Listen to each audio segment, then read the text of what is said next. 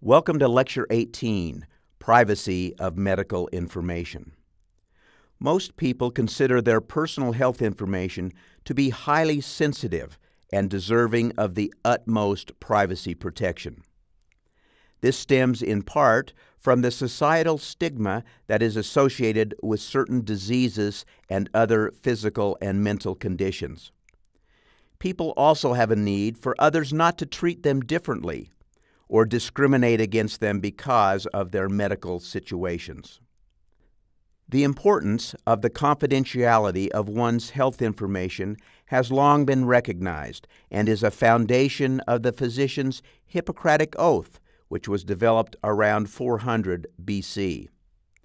But in today's complex system of healthcare, many persons and organizations besides doctors have access to our medical records.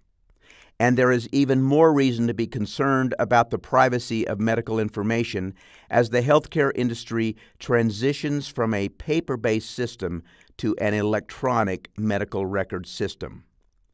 Electronic health records provide many benefits for better patient care, but they also increase the likelihood of unauthorized access and breaches of sensitive information. Information about our physical and mental health now ends up in vast databases and may be seen by hundreds of strangers who work in the healthcare system. Moreover, private medical information is now a valuable commodity for marketers who want to sell us services and products.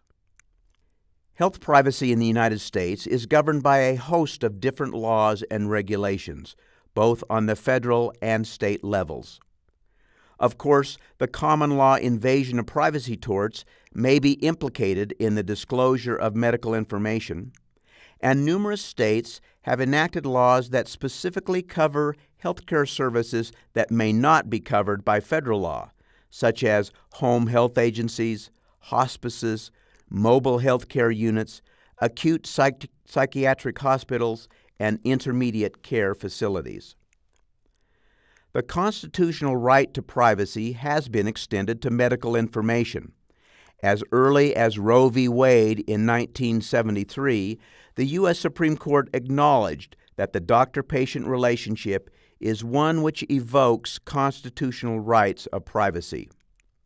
But the constitutional right of privacy afforded to information in medical records is not absolute and must be weighed against other legitimate interests. For example, in Wayland v. Rose, a group of physicians joined patients in a lawsuit challenging the constitutionality of a New York statute that required physicians to report to state authorities the identities of patients receiving controlled substances. The physicians allege that such information was protected by the doctor-patient confidentiality obligations, and the patients allege that such disclosure was an invasion of their constitutional right of privacy. The court noted that the intimate nature of a patient's concern about his bodily ills and medications he takes are constitutionally protected. However, the court concluded that the law's requirement to disclose medical information to representatives of the state having responsibility for the health of the community, quote, does not automatically amount to an impermissible invasion of privacy, end of quote.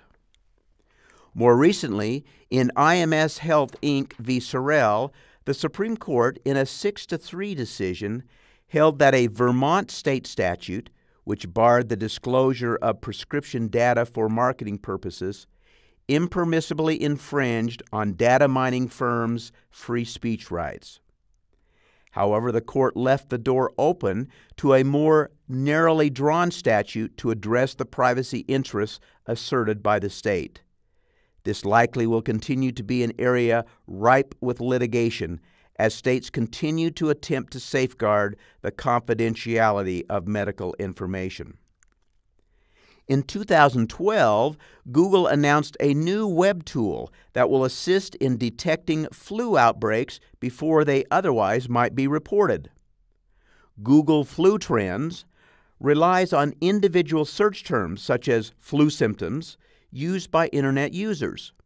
Although Google has said that it will only reveal aggregate data, there is no clear legal or technological privacy safeguards to prevent the disclosure of individual search histories concerning the flu or other medical concerns such as AIDS symptoms. In general, the principal privacy protection for health information in the U.S. has not come from the courts, but through statutory enactment. Unfortunately, the statutory schemes for ensuring health information privacy are complex and somewhat fragmented. Some protections apply only to information held by government agencies. Some protections apply to specific groups such as federal employees or school children. And some protections apply only to specific medical conditions or types of information, such as information related to HIV or substance abuse treatment. Recently, privacy concerns have centered around the rapid advances in the collection and use of genetic data.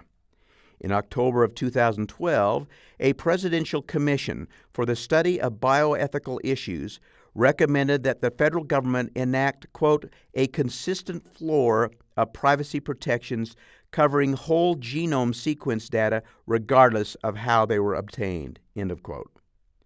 Congress enacted the Genetic Information Non-Discrimination Act, which protects individuals against discrimination in health coverage and employment based on their genetic information. In February of 2013, the U.S. Supreme Court heard arguments in a case which one of the justices called the most important criminal procedure case in decades. In Maryland v. King, the court will decide whether a Maryland law which allows DNA samples via cheek swabs to be taken without a warrant from those arrested but not convicted.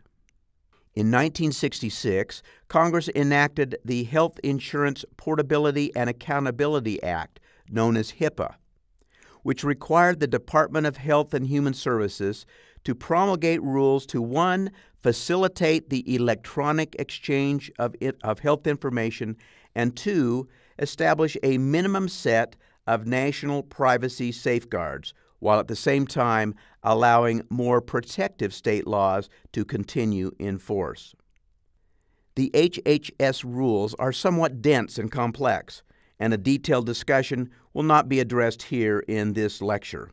They also have been recently amended, effective in September of 2013.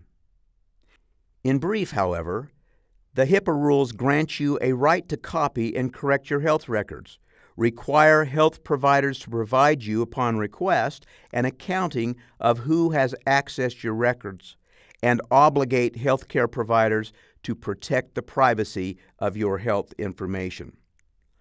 Under HIPAA, you can also request a health provider to not share information with certain people, groups, or companies.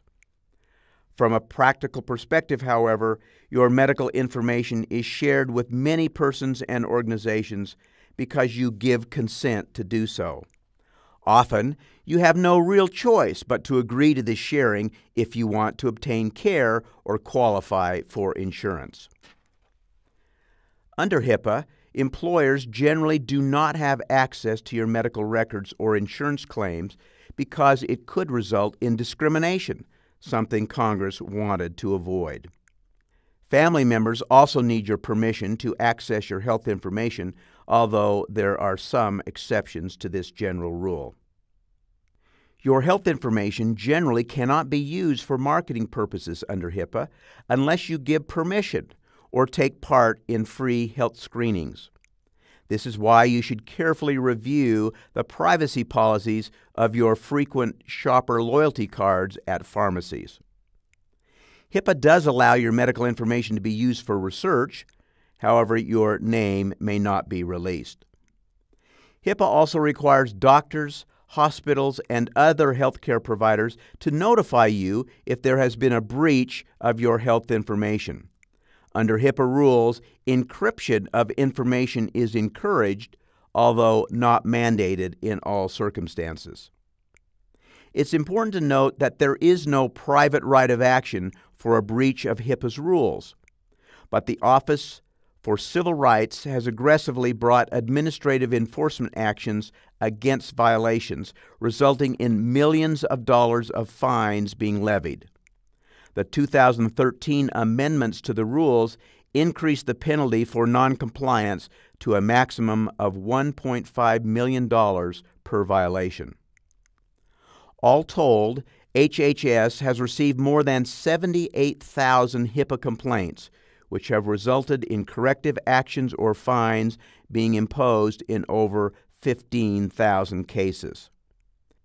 In sum, the level of privacy protection afforded one's health information is akin to the extensive privacy protections one has in a home, although the former protection is principally statutorily based, while the protection of the home is grounded in the Constitution and judicial construction. This is the final lecture in our Information Privacy Law course. Thanks for watching. If you have ongoing interest in privacy or media law issues, follow me on Twitter @MediaLawGuy.